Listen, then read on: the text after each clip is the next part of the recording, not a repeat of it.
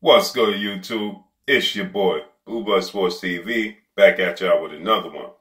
So Anthony Joshua says that he can't wait to outbox Deontay Wilder and knock out Tyson Fury, stating that all you have to do with Tyson Fury is put pressure on him, pin him down, and then you can knock him out. He said with Deontay Wilder, he doesn't have the boxing ability, so I'm just going to outbox him and then to a victory. You know, he said with Tyson Fury, it's going to be playing no games. It's not going to be jab, jab, dance around the ring, playing around situation. He said, no, that's not going to happen. I'm going to stand firm. I'm going to cut the ring off. I'm going to corner him, and then I'm going to knock him out. He says with Deontay Wilder does possess the power, so you have to be careful in your approach. He says, but you can outbox Deontay Wilder. He says, so that's my game plan, and I can't wait to do it. He says, as far as Jarrell Big Baby Miller goes, I'm going to, there's no game plan for it. I'm just going to walk him down, beat him up, and there's no blueprint on how to box Jarrell Big Baby Miller. So I'm just going to walk him down and beat him up and just beat him up and beat him up and beat him up and beat him up. That's what he said. I have to agree with Anthony Joshua. That is the way to beat all the opponents that he named. All right, okay? With Tyson Fury, you just have to corner him. You have to be patient. I love what I was saying about Deontay Wilder. Be patient. Go downstairs, then upstairs. Target the body. Just cut the ring off. Don't get into a jab fest with him. Don't get into a showman fest. Where he's showing you up. He's playing around. He's dancing. Don't allow him to do that. Just cut the ring off. Just stay firm on your ground. Put a lot of pressure on him. Cut the ring off. Corner him, and then you go for the knockout with Tyson Fury because he'll give it to you, right? We've seen Steve Cunningham have success and knock him down. We've seen him in a situation with Vladimir Klitschko, where Vladimir Klitschko got into a jab fest, a boxing fest with him, and then we've seen him get outboxed for 12 rounds. We've seen Deontay Wilder get frustrated at times playing into his hands with a jab fest. And then when Deontay Wilder did decide to sit down on his punches, just cut the ring off, cut him off, we seen him knock him down twice, right? Nearly knocked him out. In my opinion, knocked him out. With Jarrell Big Baby Miller, he's a tough cookie, okay? You're not going to outbox him because he's going to put a lot of pressure on you. You're not just going to go in there, cut the ring off, and knock him out. That's not going to happen. So you got to get ready. You got to get ready for a slugfest, right? You got to be, you got to get inside. You got to get dirty, down and dirty. Put your hard hat on and go to war when it comes to Jarrell Big Baby Miller. So I agree with Anthony Joshua. Now, the thing is, can Anthony Joshua complete these tasks? I highly doubt it. Reason being, and don't get me wrong, it's still a 50-50 fight. Anthony Joshua Tyson Fury is a 50-50 fight. Anthony Joshua Deontay Wilder is a 50-50 fight. Anthony Joshua Jarrell Big Baby Miller is a 50-50 fight. Reason being, Tyson Fury is very flea-footed. He's very elusive, as Anthony Joshua alluded to. He said he touched on it. He said Tyson Fury is very elusive. He's very slippery, and it's a difficult task. So you have to be very disciplined, stay calm, and don't get frustrated. Cut the ring off and then knock him out. And I agree. The thing with that is Anthony Joshua is very stiff, very robotic. He doesn't move his head very much. This is why I favor Deontay Wilder to get the knockout over Anthony Joshua, due to the fact that Anthony Joshua does not move his head. Anthony Joshua is not very slick as far as his waist upper body movement, right? He's a still target, right? He's gonna give you something to hit. It's just up to you if you can take the return fire, right?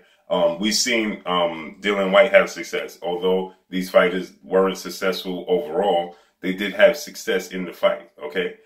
And I know people are going to say, well, they didn't get the W. Well, that, styles make fights, and that doesn't mean that, they're just showing you the opening, how to defeat him. Everybody has a weakness, okay? And so Anthony Joshua's weakness is he's very robotic.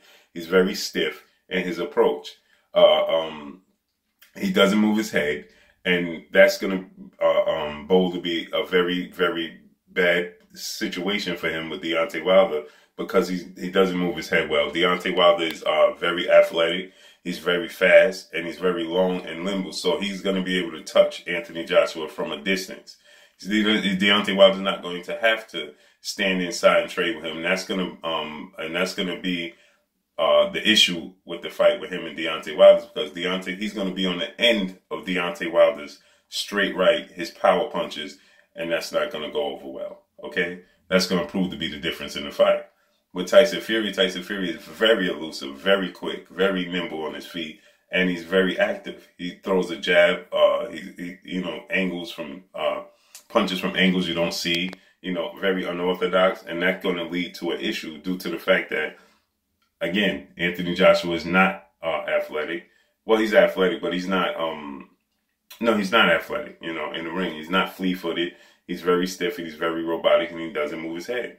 He's a big guy and a big, powerful guy is what he is. And so that would prove to be the difference in most of his fights, except for the Dominic Breazeale fight. But we see Dominic Breazeale defense is not there. Dominic Breazeale's there to get hit. Dominic Breazeale's been hurt and rocked by lesser opposition. So it wasn't a surprise to see Dominic Breazeale come up short against Anthony Joshua, who's a big, strong guy himself. So that was no surprise. Now, when you talk about Tyson Fury, who's bigger than Anthony Joshua, so he won't have a size advantage.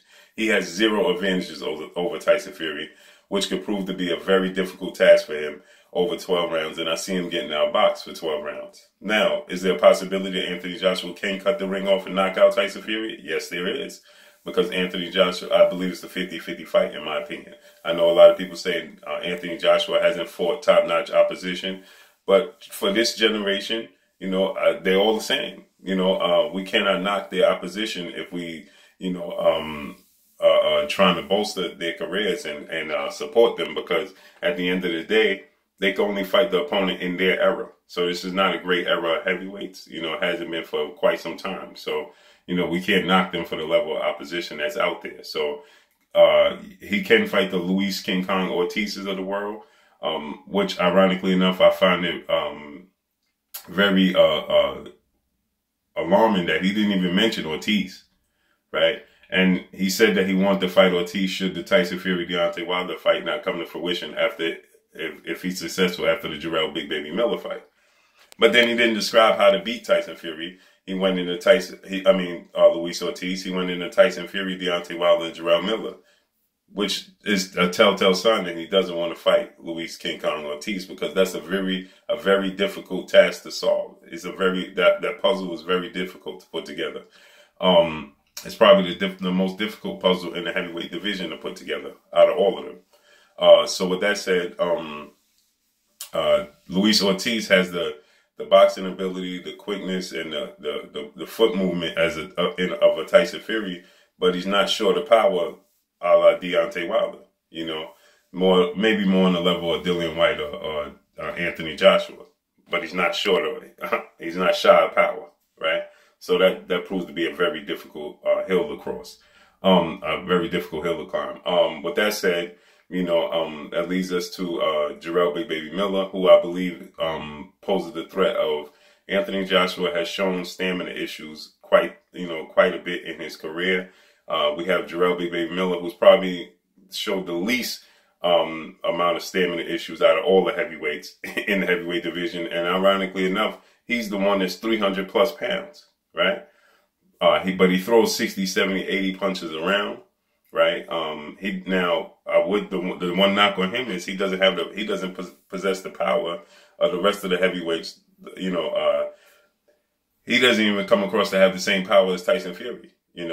He shows that, and I think that's due to his foot placement, the fact that he was a kickboxer in his career. He doesn't really sit down on his punches. So I think that proves to be the reason why he doesn't have the power, is because your power comes from your legs. Yeah, he has very tree trunk type legs, but it's the manner that you, the trajectory that you use it in to garner the power, and I think that's just proves to be the difference and the issue with him, as far as he's been a kickboxer, so his stance and the way he presents his punches is just the reason why he doesn't have a lot of power on his punches. But he's very active, so he throws 67. What he doesn't have in power, he makes up in activity. So he throws 60, 70, 80 punches around for a heavyweight is unheard of in any era, especially for a guy that's 300 pounds, 317 pounds his last fight. You know, now that weight, he's not as tall as Anthony Joshua, but he's bigger than Anthony Joshua. Anthony Joshua's 6'6", he's 6'4", but he's 317 pounds. You know, he could come in this fight around 312 pounds. I think he would come in between 300 and 312 pounds. I don't think he's going to come in as heavy as 317 pounds. But that is going to be an issue, that weight laying on you, leaning on you. And he's not going to be able to knock him out in the first round or anything of that nature. So that could prove to be a problem for Anthony Joshua as it goes into the second half of the fights. As Anthony Joshua's power starts to fade in the second half of fights, you know, where he's in Jarrell Big Baby Miller activity and he's still going to be there and still working you, we could see Anthony Joshua get hurt in the second round, in the second half of that fight, man. And I wouldn't be surprised if Jarrell Big Baby Miller pulls off the upset in some people's eyes, you know, but styles make fights. So I favor Anthony Joshua. I think that it's a 50-50 fight with all of these fights. But I understand and I respect what he said and how to defeat these fighters. I agree. That's how you have to defeat him. You have to outbox Deontay Wilder. Can he outbox Deontay Wilder for 12 rounds? No, I don't think so. I think that he's, like I said, that he's too stiff, too robotic, and doesn't move his head. Deontay Wilder's athletic enough, patient enough. You know, we seen him get a little impatient in the Fury fight, but when he did, you know, relax, settle down, we saw the results. Tyson Fury went to sleep, right? So with Anthony Joshua, you know, patience is key, you know, and Deontay Wilder just stay patient. And eventually Anthony Joshua is going to give him the target to hit and early and often, and Deontay Wilder's going to take advantage of that. And I don't think Anthony Joshua could withstand that. We've seen Anthony Joshua hurt and dropped by Vladimir Klitschko. This is a 40-plus-year-old Vladimir Klitschko that never in his career hit as hard as Deontay Wilder. We've seen Dylan White rock Anthony Joshua. We've seen Carlos Takam rock Anthony Joshua at times. So we've seen this before. This is not nothing new. And so with that said, I don't think that he could pull it off. But I'm very intrigued to see it because they're all 50-50 fights. And I do think that he does have the abilities to pull it off. I just don't see him pulling it off, you know. But that's all I got for y'all, man. It's your boy Blue. Let me know what y'all think, man. Drop a comment in the comment section. Hey, like, comment, and subscribe. If you haven't subscribed, hit the subscribe button, hit the like button, hit the bell icon to get all the new notification. Follow me on Instagram at Blue Blood Sports TV, all one word. Y'all already know what it is. Shouts out to the entire LDBC. Shouts out to new media. Shouts out to Black Media Row. Make sure you like and share these videos. That's all I got for y'all. Peace.